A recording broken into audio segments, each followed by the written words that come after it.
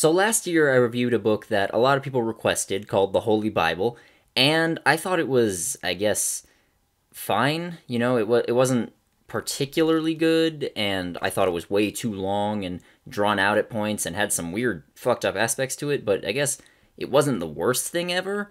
But ever since then, a lot of people have been requesting that I review some of the sequels, and at first I didn't even know there were sequels. Well, yep, there are, and they're kind of odd. This is the introduction song. It's not very good, but it's not too long. So I should start off by saying that the fan base around the Bible has a lot of, let's just say, conflict surrounding what is and isn't canon. Like, there are a lot of people who, if you remember, the Holy Bible is split into two parts called the Old Testament and the New Testament. A lot of people only consider the Old Testament to be canon, whereas other people consider the Old and the New Testament to be canon. And then as we get into the sequels, there'll be people that consider both of them to be canon, as well as some other stuff, and it gets kind of weird and confusing, so I'm really not going to go into what is and isn't true. I'm just going to try my best to review these on their own merits, whether they're good or not on their own. So the first sequel I want to talk about is one called The Quran, and this one is a little bit different. It's told in a weird format, I should say, because it's mostly done as, like, God speaking directly to someone. And if you remember, God was the deity that created the universe in this world. And, well, it's a little dry at times, I guess, because, I mean, the Bible, for all its flaws, that did have at least actual stories with heroes and monsters and all that. This one is mostly just, like, a continuation of that, which seems to realize that anyone reading is going to be familiar with all that, and this one is just God, I guess, clarifying some stuff. I mean, I'll give it this much. The idea of having a story where it's just a deity speaking to humanity and explaining things to them, and them trying to figure out exactly what he means, is a neat idea for a story, and it's told in a non-traditional format, so I'll give it that much, but I do prefer the structure of the Bible overall. My biggest issue with this is that there's some retcon going on here. Now, the most prominent one being around the character of Jesus, because if you remember, in the Bible, it was never made explicitly clear whether Jesus was just God in a human form, or if he was, like, the Son of God, but it was agreed upon that he was the Messiah that saved humanity. Whereas the Quran tries to retcon that. It just says, like, no, Jesus was just a messenger of God. He wasn't a Messiah, and he wasn't God, but he was a messenger of him. And I'm just not a fan of retconning in general. Like, this one is saying that Jesus will come later, or rather a Messiah will come later, and I don't know, I'm not a fan of that sort of thing. And just like the Bible, this one has some passages which are fine, and some which just stray into grimdark territory. You know, they seem a little unnecessary and kind of edgy.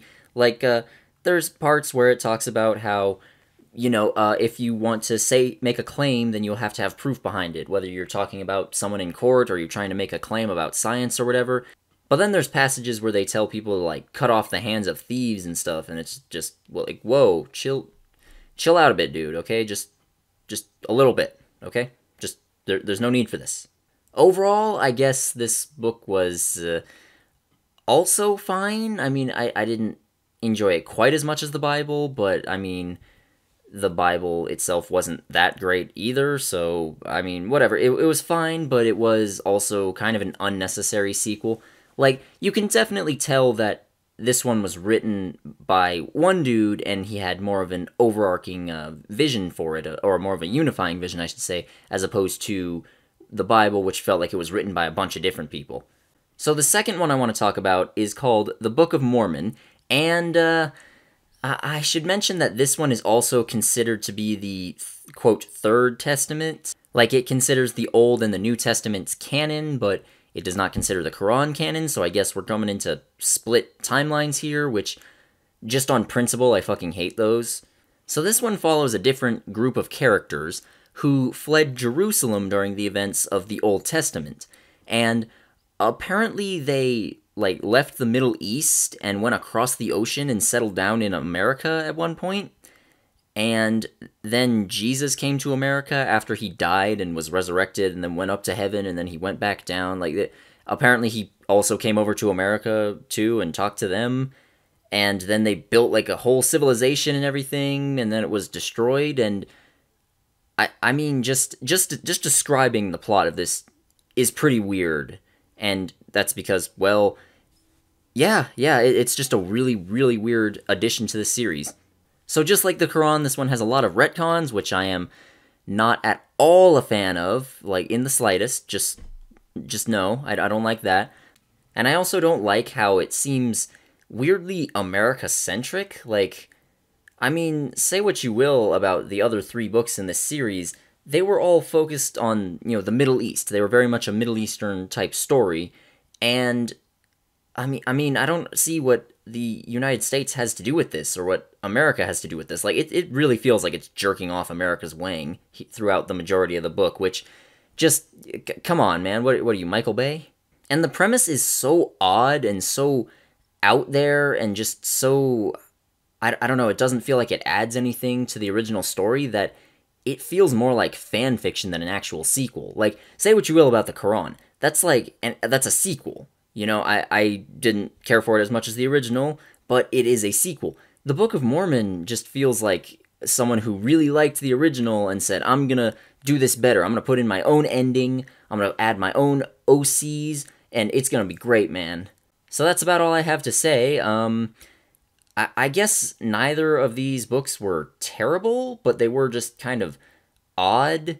Again, I'm not a huge fan of this series, but hey, if it's this popular, it must be doing something right. So I guess if the first book sounds interesting to you, then go ahead and check it out. And if you enjoy that one, then maybe check out these two. I don't know. Just remember that when you consider what is canon, what isn't canon, and how the timelines work and everything, don't go on online forums to ask people about it, because they will yell at you. People are very, very entrenched in which one they prefer.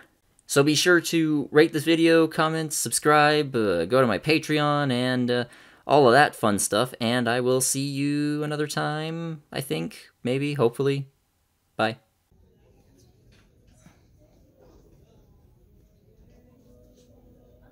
There's an entire expanded universe.